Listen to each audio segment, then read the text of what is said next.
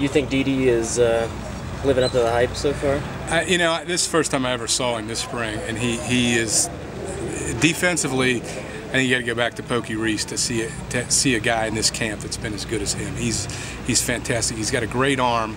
I was talking to Billy Doran, and he said the thing about him is there's a lot of shortstops, and probably Billy Hamilton included, who can get to a lot of balls, but what do they do with them when they're that deep in the hole?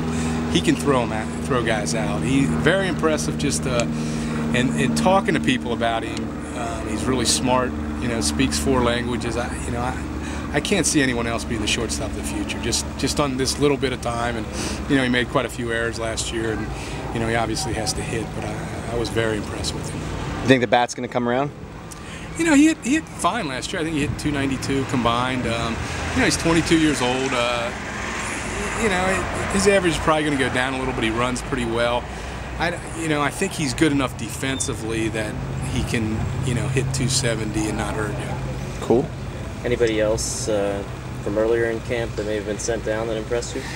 You know, a bunch of them did actually. Daniel Corsino, the pitcher, looked very good. Henry Rodriguez, another guy I was talking to Billy about, and he says, you know, this kid just carries himself so well. He thinks he could, you know, hold his own in the major leagues right now as a hitter. You know, Soto's got great power. Looks very good at first base. Pretty impressive, considering they had to move him a couple of places to get him there.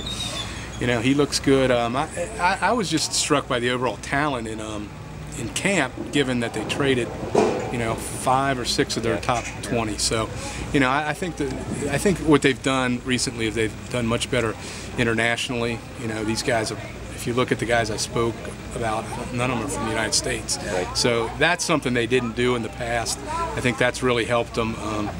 You know, I think the talent level's pretty good.